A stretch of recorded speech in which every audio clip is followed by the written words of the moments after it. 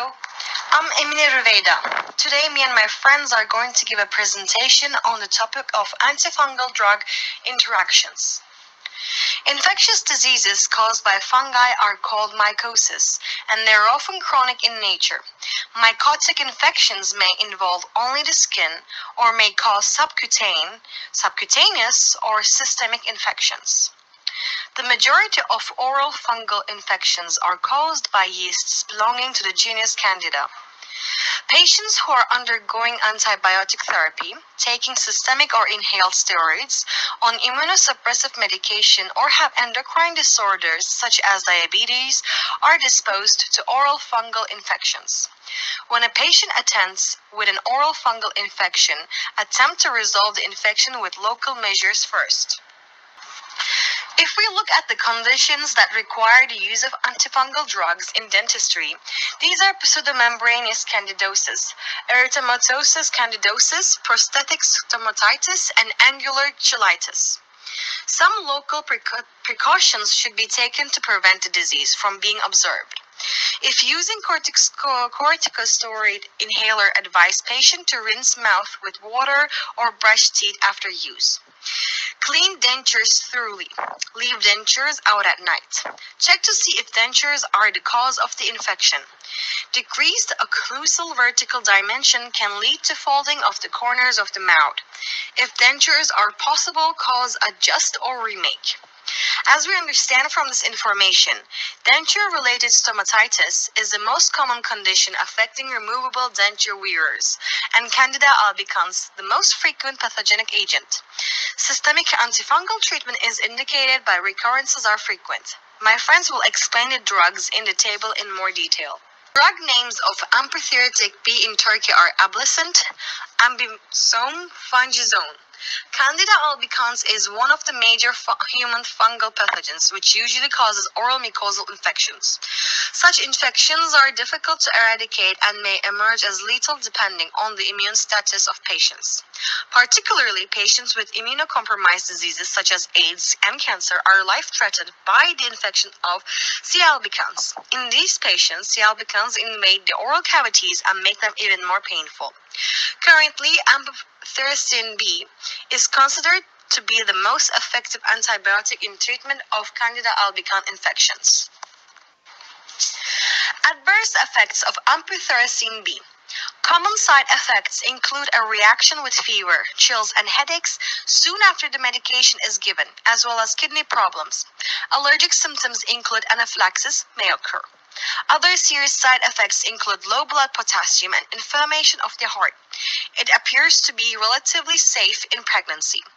There is a lipid formulation that has a lower risk of side effects. It is in the polyene class of medication and works in part by interfering with the cell membranes of the fungus. Drug interactions. Drug interactions may change how your medication works or increase your risk for serious side effects. Some products that may interact with this drug include anti-cancer drugs such as metoclopramide, nitrogen mustard, azole antifungals such as ketoconazolone, itraconazolone, cidofovir, digoxin, flucytosine medication that affect the kidneys, including pentamidine, tacrolimus, aminoglycosides such as gentamicin. Muscle relaxants such as tubocurarine and zidovudine. If we look more closely at drug interactions, phytosine toxicity of phytosine is increased and allows a lower dose of amphotericin B. Amphotericin B may also facilitate entry of phytosine into the fungal cell by interfering with the permeability of the fungal cell membrane. Diuretics or cisplatin increased renal toxicity and increased risk of hypokalemia. Corticosteroids increases risk of hypokalemia. Cytostatic drugs increased risk of kidney damage, hypertension, and bronchospasms. Other nephrotoxic drugs, such as aminoglycosides, increases risk of serious renal damage. Foscarnate, ganciclovir, tenofovir, adofovir, risk of hematological and renal side effects of amphotericin B are increased.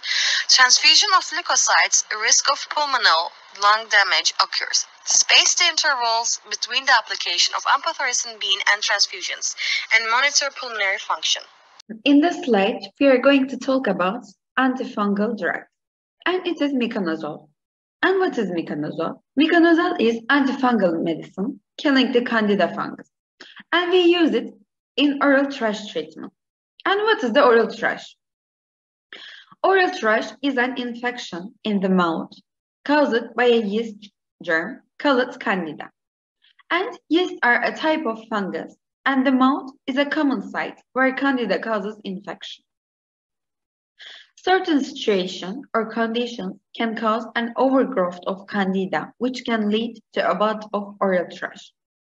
These include a being baby, having a dry mouth, wearing dentures after a course of antibiotics, using corticosteroid inhalers, having diabetes or anemia, being in poor health, and smoking. What is the symptoms of oral thrush treatment? Oral thrush.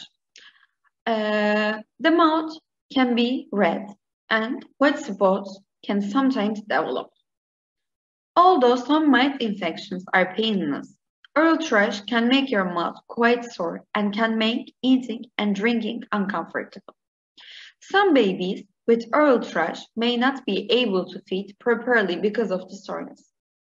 And here we have miconazole oral gel. And it is available on a prescription from doctor. And smaller packs can be bought at pharmacies, but without prescription. And here we have some kind of drugs. And if the patient used one of these drugs, we don't prescribe the miconazole. A total of 280 drugs are known to interact with miconazole, and we categorize as 15 major, 235 moderate, and 30 minor interactions, such as diflucan, fluconazole.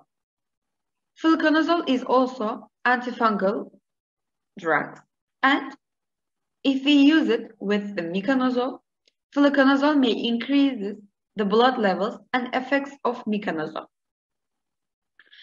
And anisine D1, if we use it with miconazole, it has led to bleeding complications. And the other one is buspirapine. It can cause drowsiness, feeling lightheaded, uneven heart rate, depressed mood, and also unusual thoughts or behaviors, or lack coordination. And if we use it with the miconazole. And we have another antifungal drugs, amphotericin B, and imidazole and triazole can find in miconazole. And if we use it with the amphotericin, it can antagonize the effects of amphotericin. And the other one is breakthrough yeast. Theoretically, antifungal agents may reduce the efficacy of breakthrough yeast due to suppression of yeast activity. Here also we have another drug, and we don't prescribe them with the miconazole. For example, amphotericin B cholesterol sulfate, amphotericin B lipid complex, or dexamethasone nasal or dexamethasone ophthalmic, diazepam, midazolam, tirazolam, and also hydroxyprogesterone and progesterone. And we can say another example also. We can give another examples also. Here we have another antifungal drug. It is nystatin. Nystatin comes as a liquid, suspension. We swirl around our mouth, then we swallow it, and we use it in the symptoms of fungal infections and candidiasis, yeast infection. Also, nystatin oral suspension may be used alone or with other medication. As we told before, nystatin kills the fungus and gets rid of the infection. It can also be used to stop you getting an infection, and it is only available on prescription. Like some kind of fungal infections, such as oral thrush or skin infection. And also nystatin comes mixed with steroids, antiseptics, or antibacterials as a cream or ointment.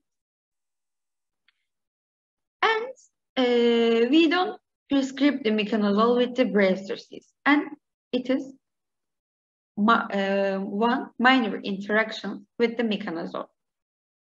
Hi, today I'm gonna tell you about two of the antifungal drug interactions. The first one is flucytosine. First of all, I want to say that the names in the parentheses refers to common drug brands in Turkey, like Ankotil. The first interaction is flucytosine plus zoledronic acid interaction. When we use them together, zoledronic acid can affect the kidney functions and increase the blood levels.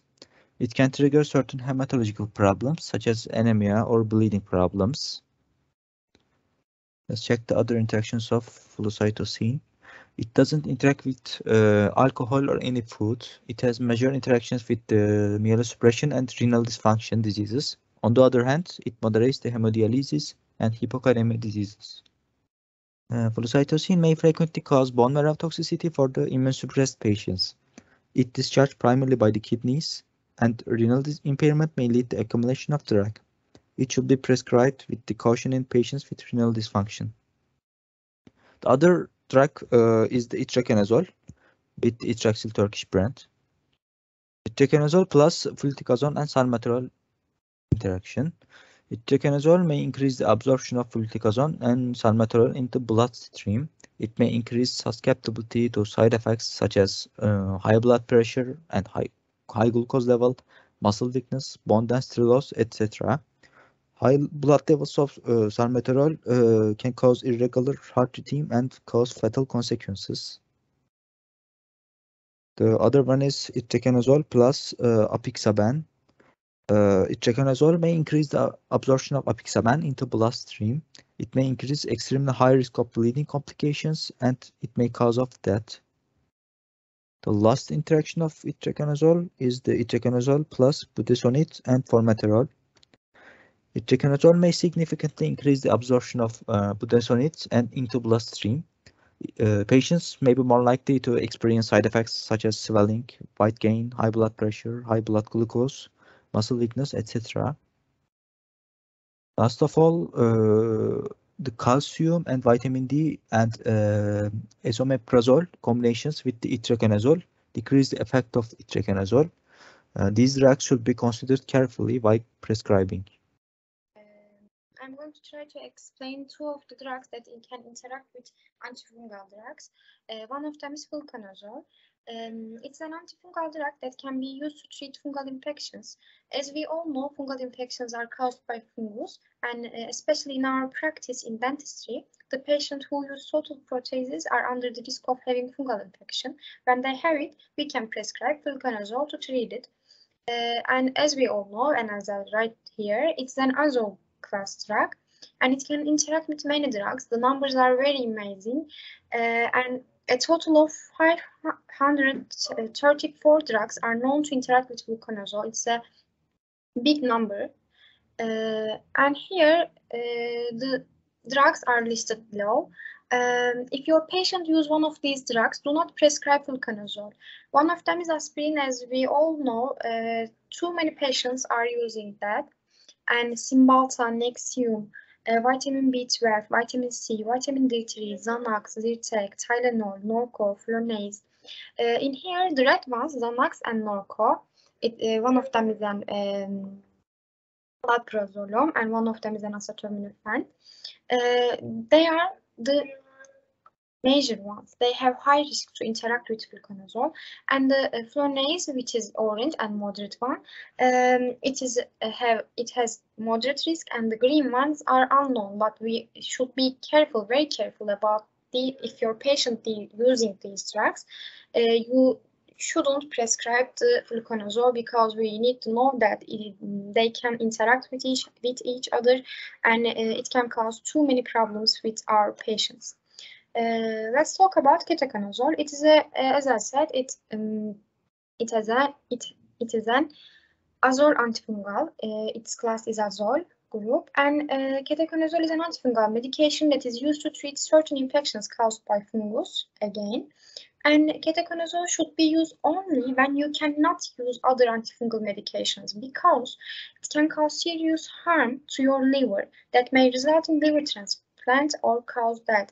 As we all know, liver is very important for us, for our body, and we shouldn't forget that it can give harm to our liver, and we should be very careful. If we have no any other chance, then we need to prefer to use it. And again, the number is very amazing. A total of 18 drugs are known to interact with ketoconazole. Some medicines can cause unwanted or dangerous effects when used with ketoconazole. If we look them, antipsychotic medicines, pimozyte, lurazidone, and cholesterol medication, which are lovastatin, simvastatin, and the others, and heart medication, disopyramide, dofetilide, dronedarone, eplerenone, felodipine, nizolidipine, quinidine, and a sedative, which is alprazolam, midazolam, or triazolam. These are very common drugs that the patients use. When a patient comes to our clinic, we shouldn't forget that any of patients that can come to us can be used these of drugs, and we should ask them, are you using these or not? And we should be very careful about the interactions. Prescribe a ketoconazole if our patient use one of the drugs that I listed here. And again, aspirin, vitamin C, vitamin B12, Cymbalta, Flonase, Lexapro, Lipitor, Lyrica, paracetamol. These drugs can interact with ketoconazole, and we shouldn't prescribe it if our patient is using one of them. Hello, my name is Tuğçe Keser, and I will tell riboflavin and tirbanibulin drug interaction. First, I want to start with riboflavin. Riboflavin is a narrow-spectrum oral antifungal agent which is approved for the treatment of dermatophyte infections of the skin, hair, and nails.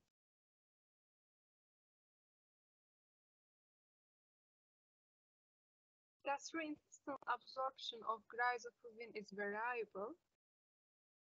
We can achieve optimal absorption if riboflavin is given after ingestion of fatty meal. And riboflavin is the enzyme inducer too. And riboflavin has several side effects. Riboflavin is rarely associated with hepatotoxic, nephrotoxic, and hematotoxic adverse experiences. And also, riboflavin causes phototoxicity, and we should avoid ultraviolet light, phototoxic agents such as methoxsine, sulfonamides, and quinolone, and tetracycline antibiotics to prevent phototoxicity.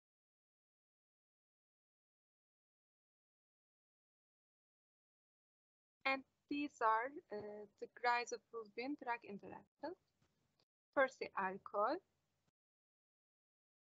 We should avoid alcohol if we use riboflavin because this will like reactions with tachycardia, diaphoresis, and flushing may occur. Second drug is aspirin. Its effects are decrease aspirin absorption and decrease salicylic efficiency. And the third part is cyclosporin. Decreased cyclosporin blood levels may occur.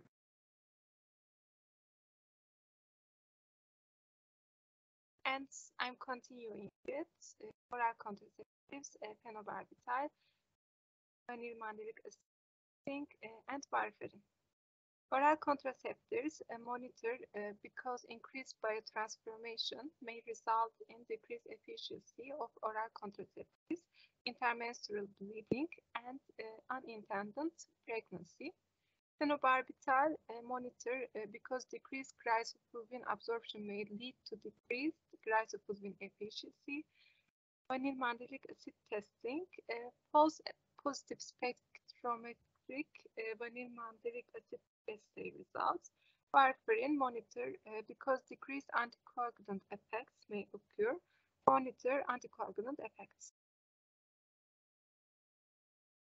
And now I'm continue with second part, terbinafine. Firstly, terbinafine hydrochloride is a synthetic allylamine antifungal compound, and terbinafine inhibits the fungal enzymes squalene epoxidase that results in the accumulation of squalene and reduce ergosterol synthesis. And following oral administration, more than 70% of terbinafine is absorbed, and more than 99% bound to plasma protein, and ultimately undergoes extensive hepatic metabolism prior to renal elimination. And we can say that terbinafine may be a CHP substrate because cimetidine, which is CHP inhibitor, and rifampin, which is CHP inducer, can change terbinafine. So the researchers and we can say that terbinafine may be CHP substrate because of these reactions.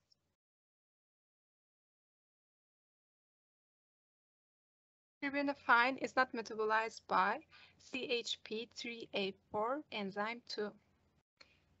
And the red part are terbinafine side effects. Gastrointestinal distress, malaise, cutaneous eruptions, reversible elevated liver function, face abrasion, and rare occurrence of reversible ocular disturbances, severe neutropenia, and idiosyncratic hepatitis. And finally, these are the terbinafine drug interactions.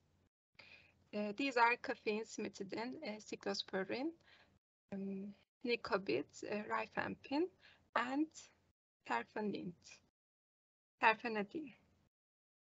First, the caffeine. Caffeine increased caffeine blood levels may occur with intravenously administered caffeine.